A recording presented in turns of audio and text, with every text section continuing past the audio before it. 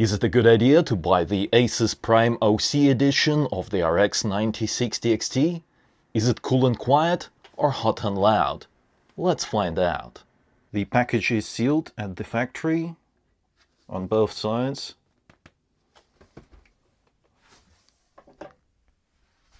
Let's cut that open.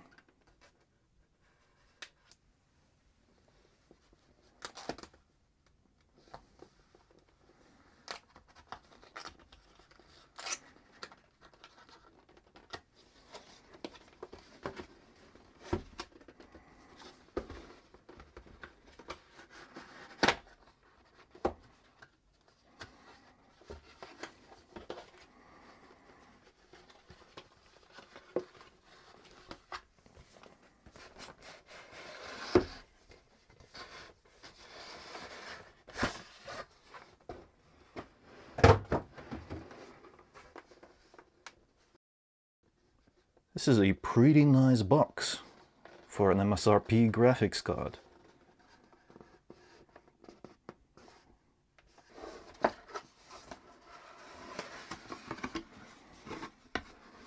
Nice presentation.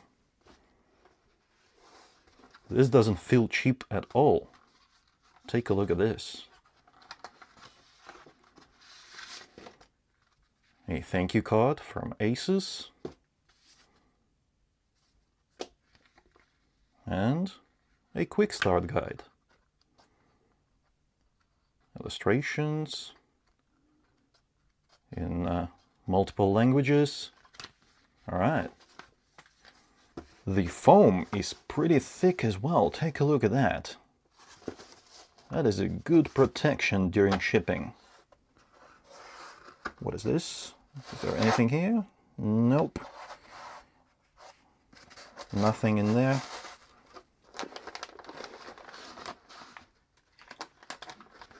There are no accessories here, just the graphics card.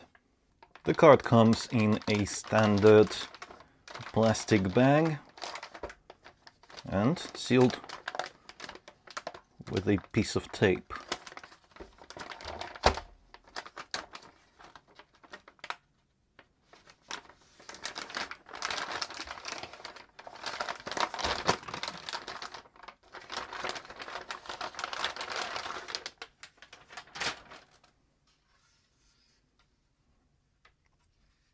Looks good.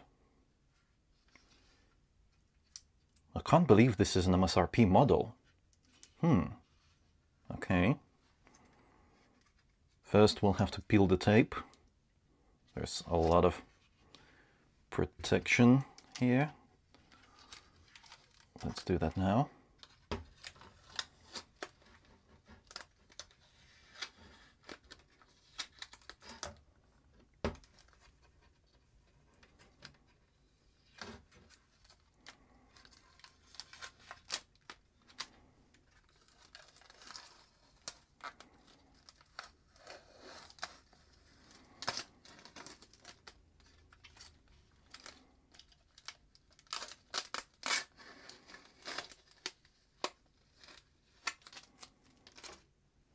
I'll have to use a knife to peel this.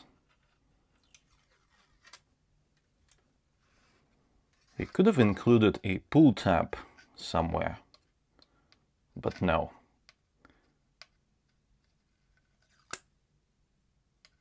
And it was pretty much impossible to use.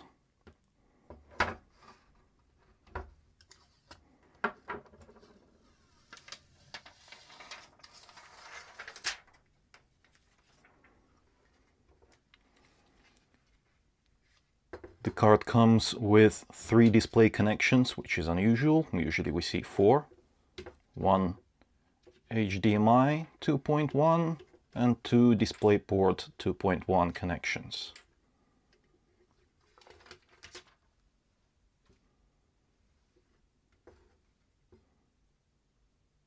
And let's not forget to remove these. At least we have a pull tab over here. Nice and convenient.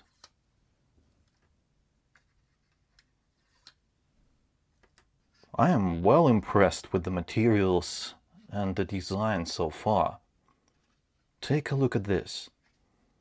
Metal backplate, plastic shroud, but it doesn't look cheap.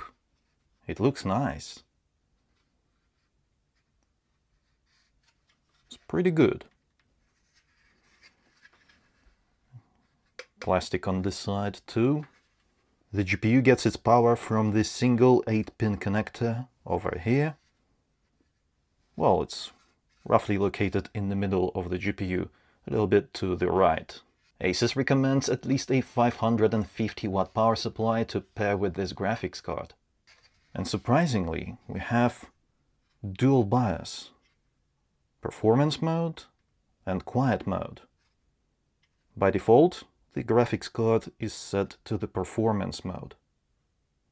The heatsink is fairly large, but take a look at the PCB. It is quite short, which gave ASUS a possibility to actually make this cutout, although I don't understand why they didn't make it bigger for better airflow. Take a look at that. There's more space here for a bigger cutout. Surprisingly, this heatsink uses just 2 heat pipes.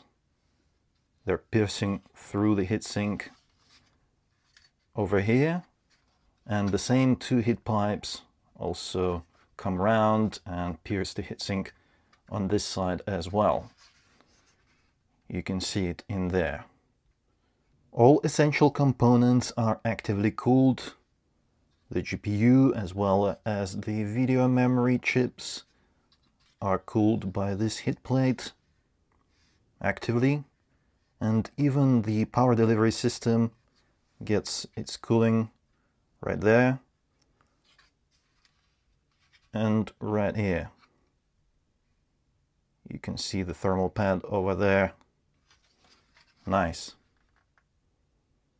Let's check the size. The ASUS Prime is 304 millimeters long.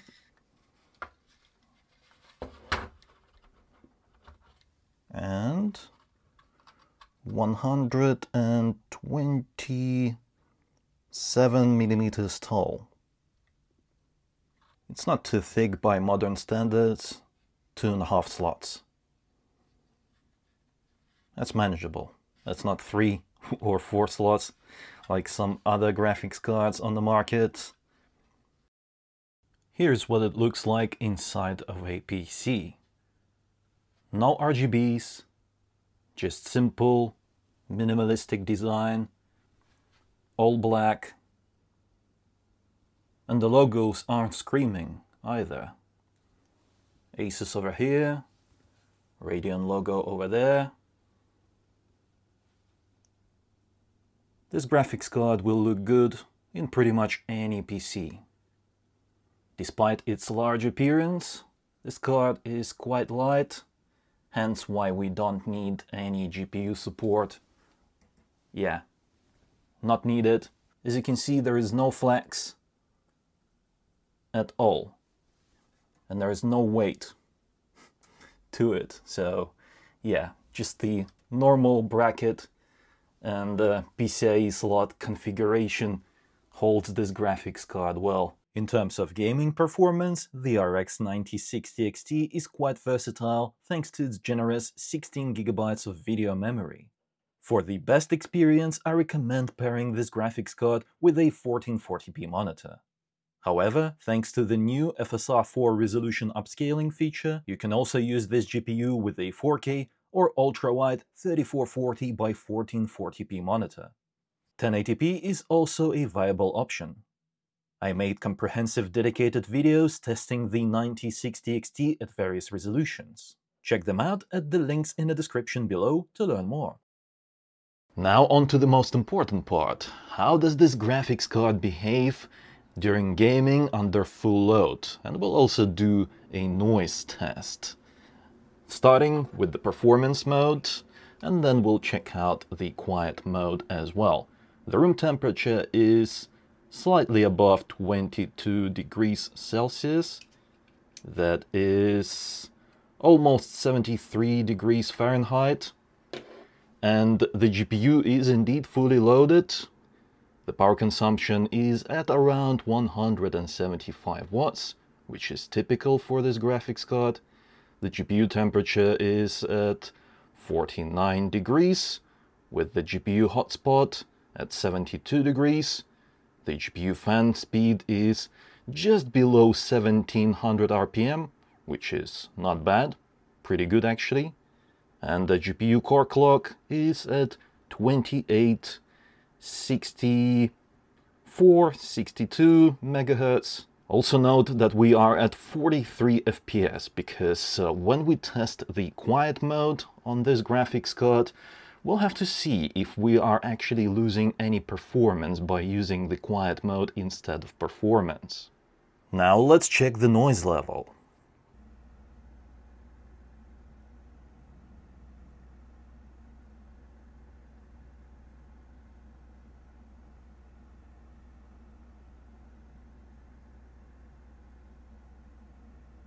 The noise is very subtle at around 39 decibel. This graphics card is quiet even in the performance mode because the noise that's coming from it is just like a general noise from all of the fans in this system, and this is a Be Quiet PC case with premium Be Quiet silent fans. I'm pretty impressed that even in the performance mode, this graphics card performs really well in terms of noise. What's impressing me is the lack of noise, of course. Now I'll switch the graphics card to the quiet mode. That's all the way to the right. There we go. That's done. The room temperature remains pretty much the same, just below 23 degrees Celsius, 73 degrees Fahrenheit, and the quiet mode is actually quite impressive because it lowered the fan speed by a lot. We are now below 1000 RPM. The GPU power consumption is the same. The performance is pretty much the same as well, so we've lost less than 2% of performance. That is reflected in the GPU core clock speed, which is around 20 to 30 megahertz lower. No big deal. The GPU temperature is 58 degrees Celsius. The hotspot is at 81 degrees. That is normal, very safe, nothing to worry about. Let's test the noise.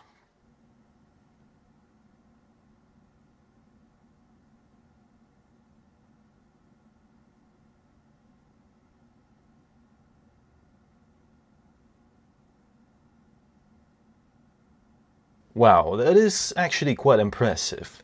While I wasn't able to perceive too much difference with my own ears between the performance and the quiet mode, but obviously, even looking at the measurements, on the performance mode we had 39 decibel noise level. On the quiet mode now we have 35 to 36 decibel, which is lower, means quieter, and we haven't lost any performance. So the quiet mode is the clear winner. It is well worth using the quiet mode on this graphics card. In conclusion, I am impressed with the ASUS Prime OC Edition of the RX 9060 XT. This is a good graphics card. It looks good, it has good cooling, it is quiet, and it has double bias with the performance and the quiet modes. So it's good to have options. If you want a quieter environment, you can achieve it with this graphics card. Basically, you don't need to spend more on a higher tier 9060 XT. The Prime version is good enough. It gets my recommendation. And if you're interested in this graphics card or any other products featured in this video, you can find them on Amazon at the links in the description below. Let me know in the comments below what do you think about this graphics card, and if you found this video helpful, then don't forget to reward my work with a like. It helps me out tremendously. And subscribe for more videos like this if you haven't already. It was I, Vadim. Until next time.